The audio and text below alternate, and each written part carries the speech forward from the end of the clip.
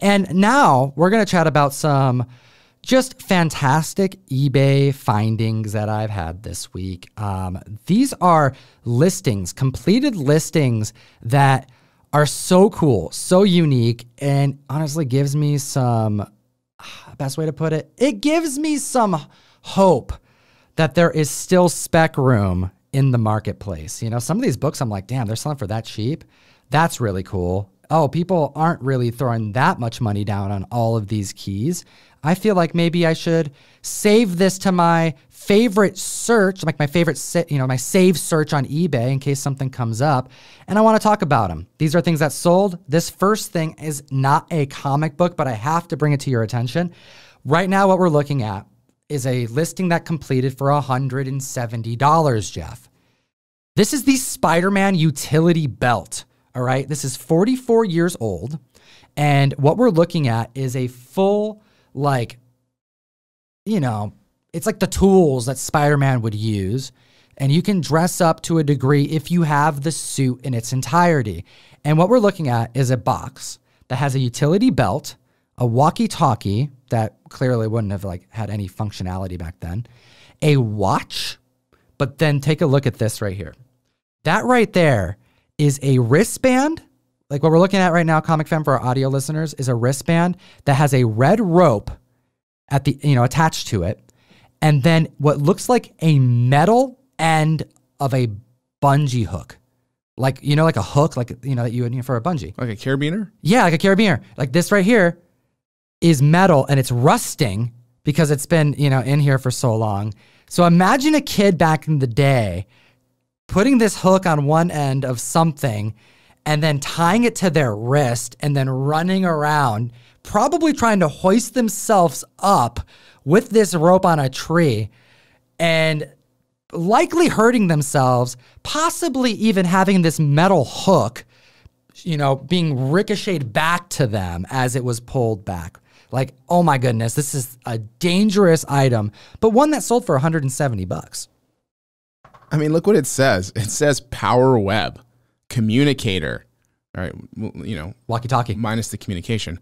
A grapple. So that's exactly what it is. It's a grapple. Like, I'm looking at the cord itself. Like, that thing can't support more than freaking 10 pounds. So a child trying to grapple something. I just imagine a child throwing this at their sibling, like the end of the hook, trying to catch them. And it looks like a metal hook. It's freaking crazy. Stop grappling your sister. Just stop grappling it. Okay, so here's another book that, honestly, this kind of looks like a Mignolo cover. I could be wrong, but that negative space, those eyes. We have MODOK Head Games, issue number 1. Have you seen the MODOK show? I've seen commercials for it. Is it out? Yeah, it's out. It's on Hulu. You can see it. It's kind of got like that Robot Chicken vibe. I enjoy it. It's not my thing, really. I'm not like up every week. Granted, I think the whole season has been released on Hulu, so it doesn't really matter. But like, I'm not up like I was with Invincible or The Boys. Like, I'm watching those shows midnight before. I gotta see it. I'm thinking about it all week. MODOK's a fun one to kind of throw on because it's kind of slapstick humor, But I love MODOK. I think it's a hilarious narrative. Well, MODOK Head Games number 1 is the first featured time in comic books where MODOK's family is showcased, and it's actually in a flashback. This one right here goes for under $3. This is a dollar bin book. And considering that we have characters on screen, the MODOK family that's really been showcased, people don't know MODOK. People who know MODOK now know him as part of this animation. It's similar to WandaVision. People are going to forever associate Vision, Scarlet Witch, and the twins with that narrative that took place, the groundbreaking show. And even the Vision from the Tom King run was spiking to no end because of characters just like this that were just integrated because yeah, he has a family, and so this is kind of the closest thing we have to a family narrative. So I just think this is a cool one. Seeing this go for $1, I got to figure out who did this cover. Let me know in the comments section. We'll send you a no prize, Comic Fam, because you know what? I think this is just a cool book. That goes for cheap.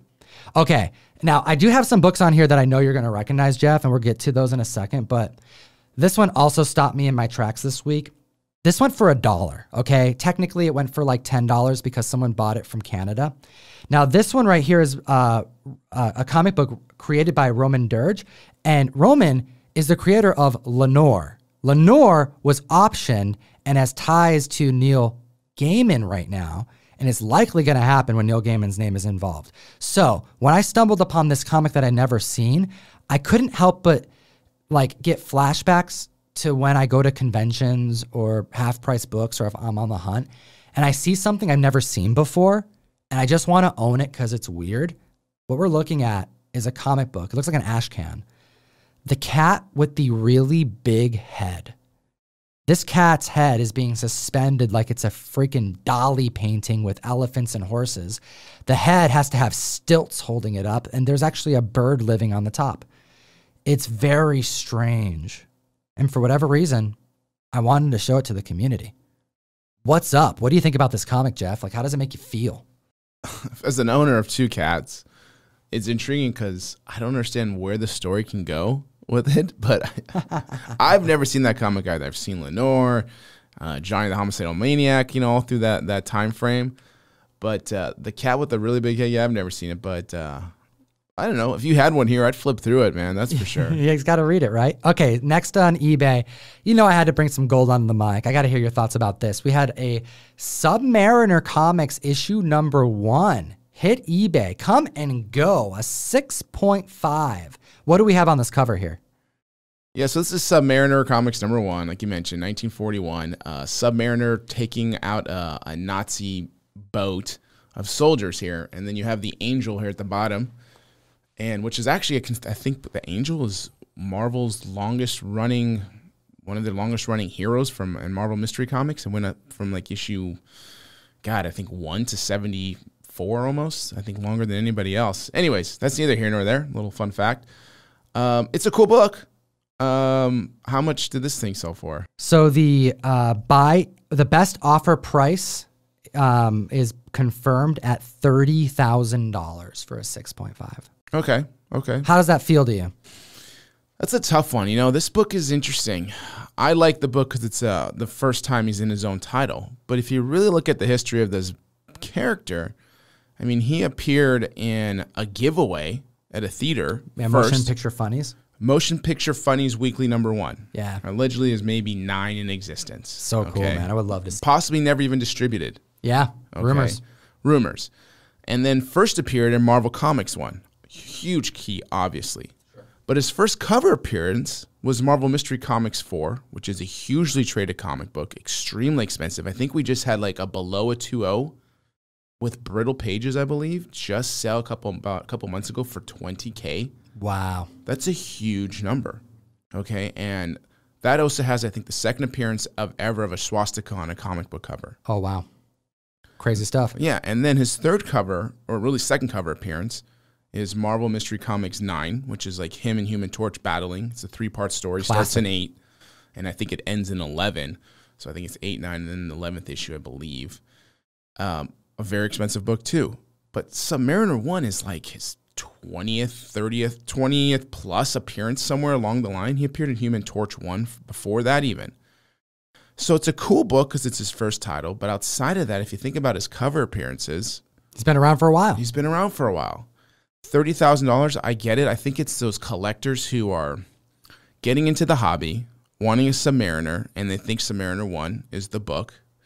It has been, I think, in my opinion, possibly undervalued and underappreciated for a while. It's starting to gain momentum because, A, it's Submariner, and it's a Golden Age book that is available, and it's more easily available than Marvel Mystery Comics 4, which is extremely difficult.